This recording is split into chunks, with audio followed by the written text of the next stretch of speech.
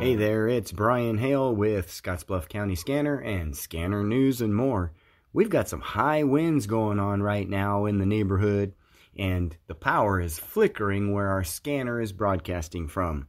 So if you experience a little outage today, just sit tight. We'll be back on the air when the power comes back on. This is a high wind warning for the Panhandle. We'll have more breaking news as it happens right here on Scottsbluff County Scanner.